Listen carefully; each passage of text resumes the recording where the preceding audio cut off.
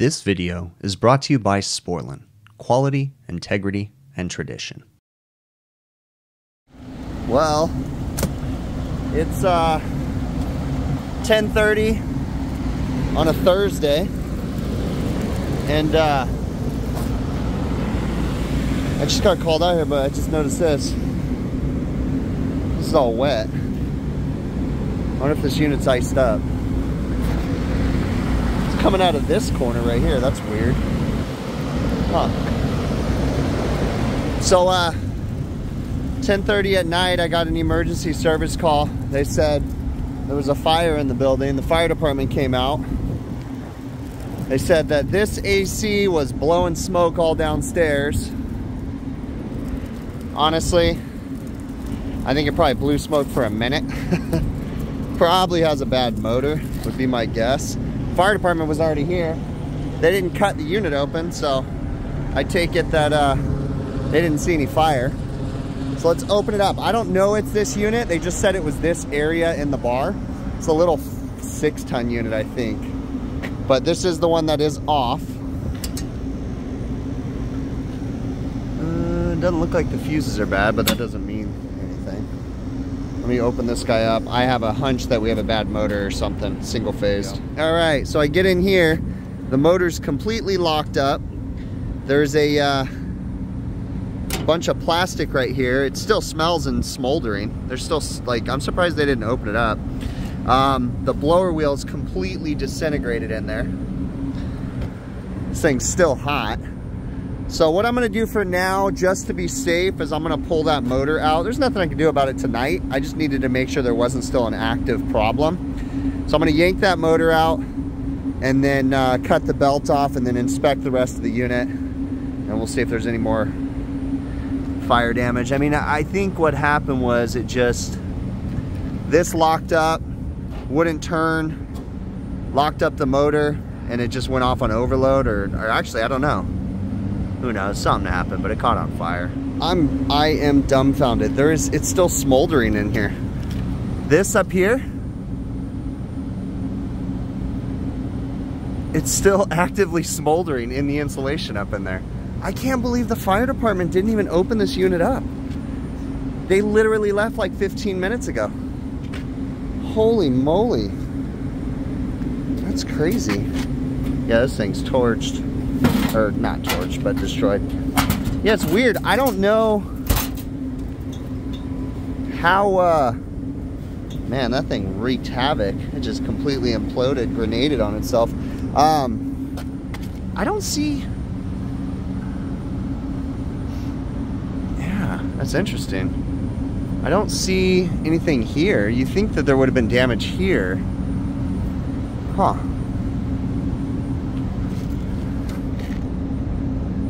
Yeah, okay, well, I'm gonna put the unit back together, open up just the rest of the unit, open up the filters. We'll get those pulled out because they're gonna smell.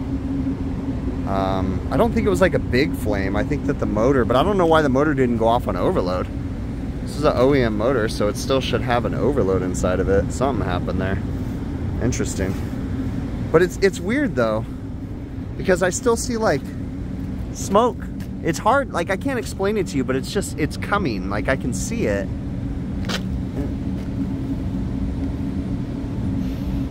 Yeah, I mean, some of it's dust that I'm seeing, but yeah, interesting. Huh, okay, well, it's probably just like dust and crap. Just smells like smoke, maybe. Anyways. Dang it, man, I had literally just fallen asleep too, and my phone rang. Nothing else really crazy going on. The filters though, oh my gosh, they smell like smoke. All the insulation in this unit, even in the return air side over here, smells like smoke bad. So it had a good little puff of smoke coming through here. Manager said for like 3 or 4 minutes, they had solid smoke in the dining room. So it's just enough for that motor to melt, and then it probably blew the breaker, tripped the breaker or something like that when it's single phase. But I mean, you can still see moisture in the drain pan, so it was running up until it grenaded on itself. Is what happens when you don't do maintenance, right? They're not doing routine maintenance, so craziness. Yeah, so what I'm gonna do is I'm gonna leave all the panels open. I'm gonna let the unit air out. I don't know if we're gonna be able to get the smoke smell out of this or not. I don't see anything active going on. I'm just gonna leave all the panels off. I'll put this one on, but I mean, it's really not gonna make a difference. It's not moisture proof. I'll just leave everything off, screw that. Let it air out in here, and we'll change all the filters in the building. I'll talk to the customer regardless, and whether or not they have me fix this or not, I don't know what they're gonna do. It can be fixed. I can get a blower assembly for it in a motor. I just worry about the insulation. I don't know how well the smoke's gonna come out of that insulation or what's gonna happen, but oh well. But yeah, so what at a minimum, all new filters for the building. This disconnect is really janky. Like when I pulled the fuses out, the whole thing is just coming apart. So I'll put a disconnect in my quote. Blower motor, new improved carrier blower bracket, blower assembly complete. That's, I believe, the 6 tons and below. You can get a complete blower assembly already built. So I'll do a blower assembly complete. The inside of the unit, I don't see stress cracks. I was looking at that when I first opened it up. Those look fine. Oh no, there is a stress crack right there. Oh, look at that. Yeah, lovely. I can fix that. I've done them before. But yeah, that's interesting. Let's see if I can talk them into a new unit. I really need to. This thing's a piece of junk carrier. R22 fixed orifice metering device. I mean, I don't mind the carrier thing. I should just say it's just a piece of junk old R22 unit.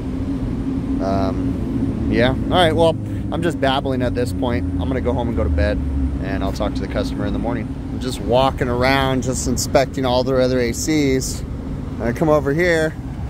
This one's iced up. Don't know if you guys can see that, but the suction line's totally iced up on this guy. So, don't know if you guys saw that or not. That one's iced up. I bet you the filters are dirty. This place is a mess. It's sad, man. We used to do monthly maintenances here. This restaurants were in decent shape. Besides needing some upgrades for equipment, that was it. And it's sad to see equipment go to the wayside, or whatever you want to say. That's how it goes, though. All right, well, I'm gonna inspect this kitchen AC that I saw when I was walking up, because I saw water coming out onto the floor in a weird place. I'm gonna check that out real quick. Yeah, that's odd. There shouldn't be water right here, because it doesn't look like it's tracking from all the way over here. I don't know, maybe it is tracking. Looks just condensation, unless this is iced up too. I'm gonna pull this off and have a look. It's just dirty filters. Look at the filter line. Carriers don't do a good job of having a separation right there for the filters. But it's not overflowing or anything. It's just dirty in this unit. Look at all the lens and everything. All right, well, that's it. I'm out of here for tonight. All right, it's the next morning. I'm back. Really wasn't that big of a deal. I really wish they changed this unit, but I know they're gonna want me to repair it. Only problem, really, I came in here, I wanted to see if the smoke, it doesn't smell as strong, the smoke anymore. I mean, it doesn't really look like, it looks like the little fire that happened in the motor really was just contained in the motor.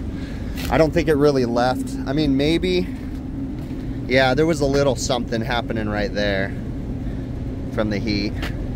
But really it was just all internal in the motor, and it just melted all the plastic. There's a big plastic guard right here, and it's completely gone. I can see inside there all the wires, the insulation's gone. So, and it was all caused more than likely because this blower assembly grenaded, completely came apart, it locked up, and then the motor locked up, and overcurrent didn't shut it off or something. I don't know. Eventually overcurrent shut it off, but crazy. But yeah, so basically today I just wanted to kind of assess what was going on in the daylight, and I'm going to change all their AC filters on everything because it still smells like smoke. I walked through the building and in their kitchen it smells like smoke. So I'm going to change all those filters and then put the panels on because we're going to get rain this weekend. I don't think this is going to get fixed today.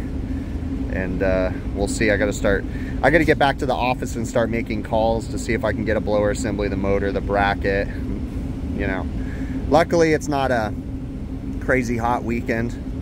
It's supposed to be kind of rainy and cold, so it won't be too bad. It's crazy the more you look at this blower wheel and look at this motor, man. It just, all the plastic. That's crazy. Pretty cool. I think that it definitely caught fire, but I think that, you know, it was pretty contained because I don't think that this insulation is going to just ignite, but you definitely see that there, and this reeks really bad of smoke. But it was definitely hot, you know, right in that area. Last night when I was here, there was an AC that I said was iced up. It's this one. The ice has gone away in the off cycle, but now it's frosting up like it has plugged up metering devices.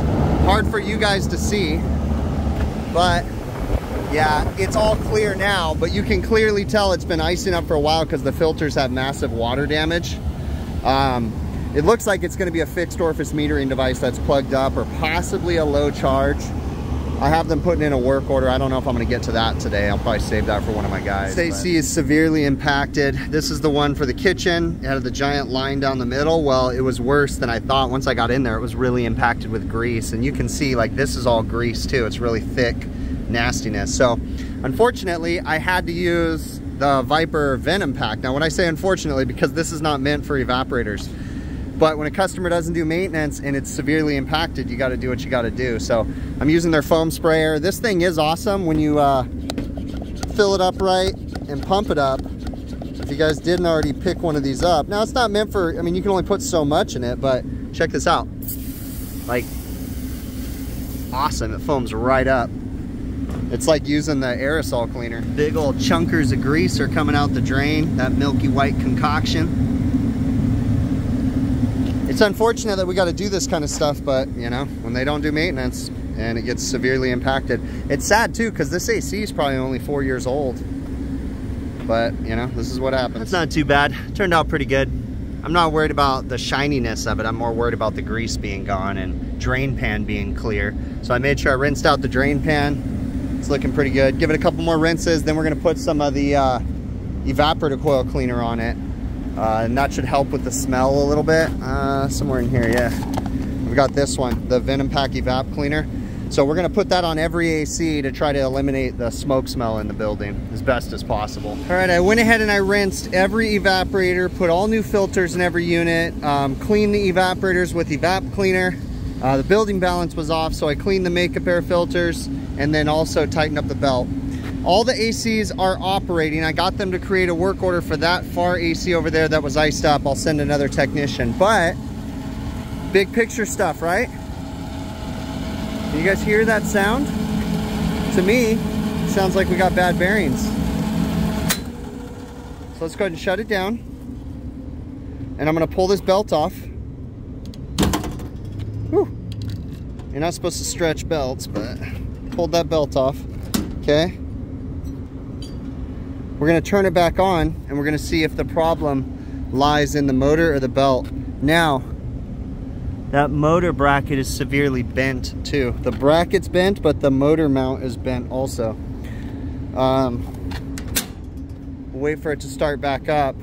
But yeah, we wanna hear that motor run and see if the bearings don't. So, yeah, it's not following. We got bad bearings in this too. And again, this is probably what led to the problem on that, was the bearings locked up, the blower wheel, whatever happened. We need to change this blower assembly before we have that same problem with this unit. Now, you can change bearings, but these blower assemblies are super cheap and super easy to replace, and they're complete. You just order a blower assembly, like 600 bucks or something like that. The amount of time and effort it's gonna take to change both of those bearings, pulleys, all that stuff, it's not even worth it. So I'm gonna put the belt back on. This one's running, but I'm gonna talk to the customer and quote a new blower assembly, and we'll go ahead and quote bracket and a motor on this one too, because I can tell that the motor itself, the mounts are bent from being tightened. It's just an old unit. So again, big picture stuff here, right? Like I predicted, they chose to repair, so here we go. We've got a new blower assembly, pulleys, blower motor bracket, and blower deck. I never knew they sold the blower deck till someone in my comments told me. You know, the downside is that unless you have like tech documents to look at, the manufacturer, like when you call their rep, for me it's Sigler's, that's who sells my stuff for Carrier, those guys don't know. When I say I need the metal that the blower sits on, they're like, I don't know, you know. The way I found it was I actually went on their website, logged in with my credentials, and I was able to download it. I think I did that, or maybe I did it through the Carrier service technician app. But anyways, regardless, I downloaded the manual for the unit and was able to see that that was a replaceable part. And then I checked stock and they actually had it. It was a couple $100. It's better than trying to solder that little crack and hope it doesn't come back. So we are gonna rip this guy a new one. We're gonna shut it off. Well, it's already shut off. Pull the top off and go to town trying to rebuild this bad boy.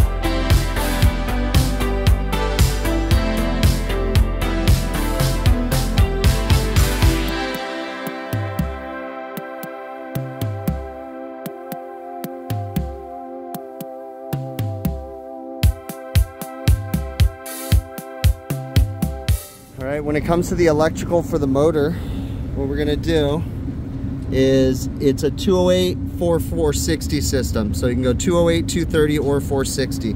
So you've got low voltage and high voltage. We're using low voltage. So 4, 5, and 6 get wire nutted together. 9 and 3 go to a line. 8 and 2 go to a line. And 7 and 1 go to a line. And that's how I have it hooked up right here.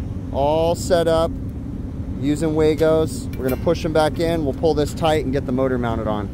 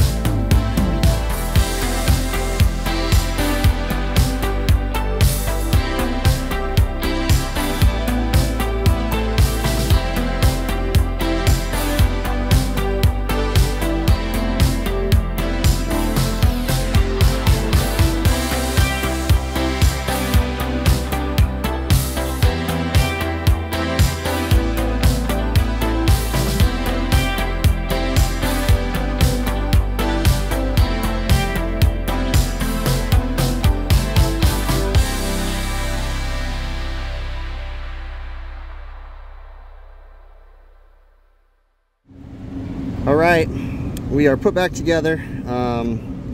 It is really polishing a turd with these blower assemblies, even with all the new metal and everything. Nothing lines up. I've said it before and I know people push back. That bracket is stupid. There's too many pivot points on that bracket to get that motor and everything straight. I realized, you know, the last time I said it, it was hard to tighten up. I realized people said to put screwdrivers in here and pry back. I get that. That makes sense. But it's still almost impossible to get that motor perfectly straight. I appreciate the rigidity of the new bracket because it doesn't flex. But there's too many pivot points. It's just dumb. This needs to be, they should leave the pivoting to the motor bolts, and then that would be easier, but there's too many things that pivot. But regardless, got it on there, everything aligned, it spins, tensioned up, we're good. I need to take note of the RLA for the motor, and then we're gonna bump it real quick just to check phase rotation. So I have G jumped out.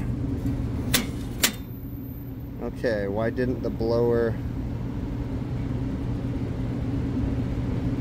That's interesting. I would have thought the blower motor would have started first. That's odd.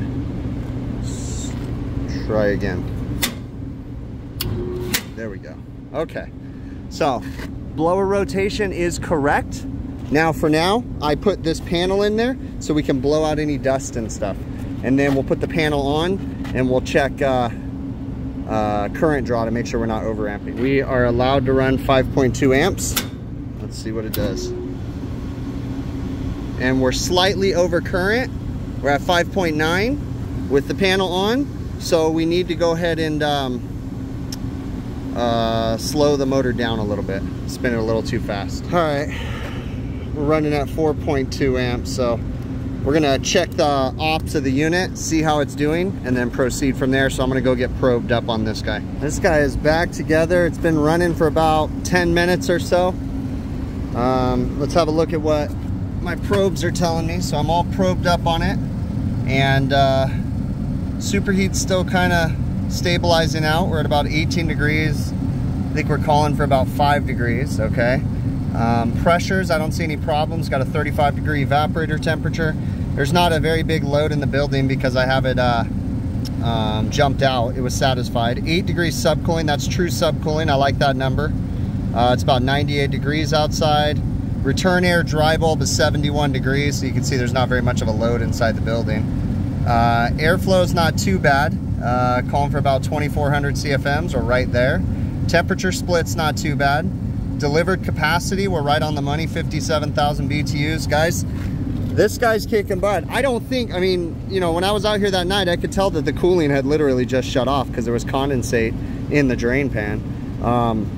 This guy just lost a blower motor, so I don't see anything wrong refrigeration wise. Customer doesn't do routine maintenance, so in this case, when I see a dirty heat exchanger like that, I just shut it off. That needs to be PM'd and gone through before it can fire up, so the customer can either place a service call or have us do a full PM.